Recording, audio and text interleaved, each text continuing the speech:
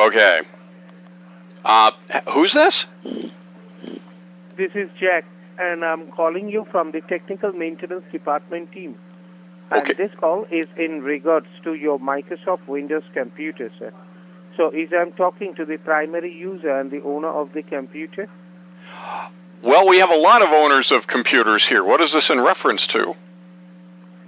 So there has been some forceful hacking attempts made on your computer from your IP address. Wow. And to show you those reports and to help you out so that you can check those reports out, we have to talk to the primary user and the owner of the computer. Okay, So that's me. Okay. So, sir, can you be near to any of the computer that you have purchased so that you can check those hacking links? Absolutely. I'm on one of the computers right now. Okay. And is the computer is on? Yes, it is. Okay. And, sir, first of all, I would request you that if any other application is open on the computer screen, either close them or minimize them so that you are on the main screen. Okay. Desktop screen. All right. Okay. And sir, apart from you, anyone else who use this computer, or you are only the sole and primary user of this computer? Well, it's mostly me, but there are other people who can use it. Okay, so is this a business number, sir? Yes, it is. Okay. So who is the decision maker of that computer? Is that you? Well, that would be me, yes. Okay. Now, I'm very So, concerned because you're saying that our computer was hacked? Yeah, just I will help you out so that you can check those reports out. All right, that's a good thing. So as you were on the main screen, the desktop screen, sir, just look down on your keyboard. Okay. On the extreme left-hand bottom corner of your keyboard. Right. Can you see the CTRL or the control key? Yes. Okay, next to that control key, which key can you see? There's the Windows key. You have to press and hold down that Windows key with your one finger. Okay. Press and hold it down. Do not release that Windows key. And with your another finger, just hit the letter R. Okay, so the Windows key and the R. Yes. Okay. Now, after you press both the key at the same time, release both the finger from the keyboard. Okay. Now, what can you see on the computer screen, sir? I'm seeing an audio recorder. You are seeing an audio recorder. Yeah. That you are recording right now, right? Yeah. Okay, I do understand that, sir. That's why you're recording. Not an issue in that. Okay, so good. What exactly came up on the computer screen? Can you just read it out to me? Yes. It says Cool Edit Pro, 3 minutes and 15 seconds.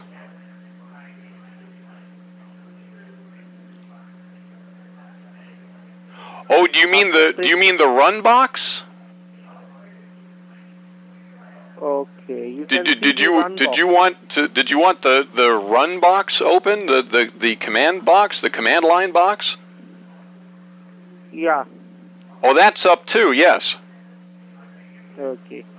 Within that run box, what is written? Can you just read it out to me? Yes, CMD. Erase that. Make it blank. Okay.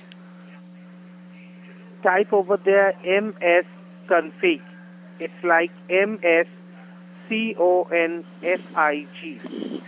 All right. msconfig. Got it. Now just click on OK. Okay. Now after you click on OK, what can you see now? Now it says System Configuration Utility. Yes, just below that, can you see there are some tabs like General Boot Services Startup Tools? Right, yes. Those are not checked. That's selective startup. Just above that. Oh, diagnostic startup. Above that, just check it out. There are 5 tabs like General Boot Services Startup. Oh, yeah, right. The tabs at the top. Okay, gotcha. Just click on that Services tab. Okay. Now just check it out, sir. On the left-hand column of that page, you will find all the inbuilt security software that has been given to you for the safety and protection of the computer. Right. And just next to it, you will find the manufacturer name of those software. And just check it out. Most of these software are from the Microsoft Corporation itself. That's correct. And just next to it, you will find the status of this software, which denotes that whether all of these software are in running status or not. Right. What you can see on the status column is all of them are running? Well, some are running and some are not. Okay.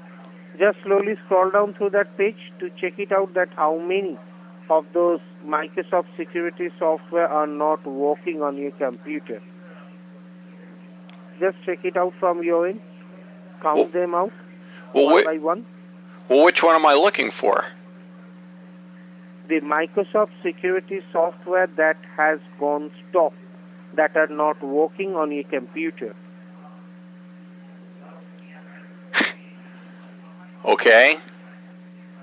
How many did you count it out? Oh, probably about 15. Not more than that? Well, I don't know about that. Do you have any idea, sir, why this software has gone stop? Why they are not working? No, probably because I got hacked into.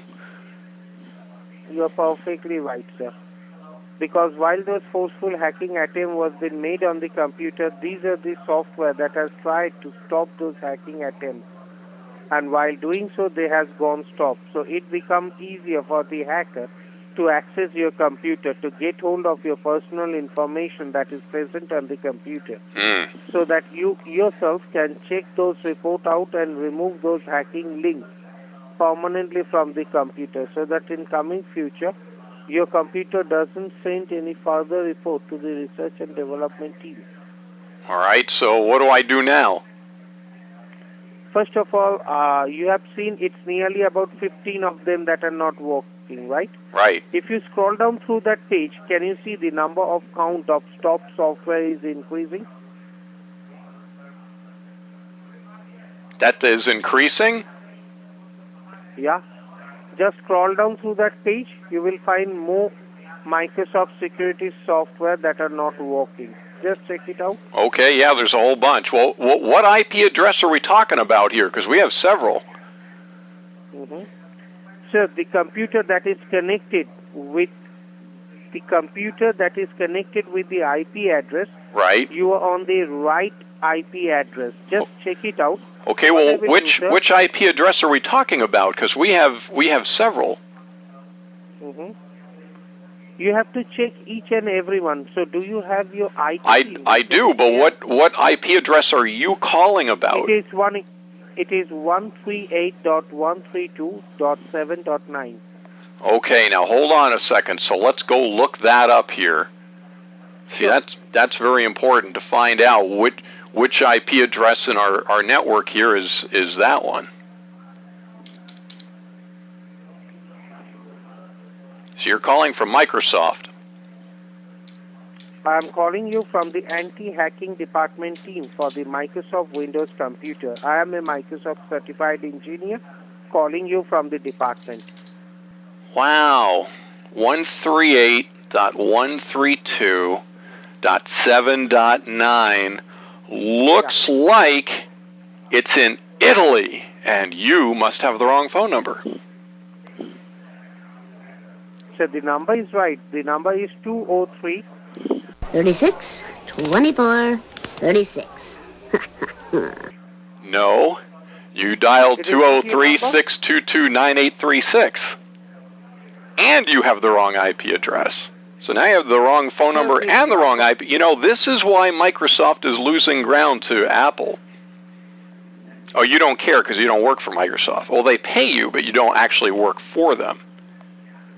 So Bill Gates doesn't come by and he doesn't sit down with you on Fridays for, free lunch Friday, right?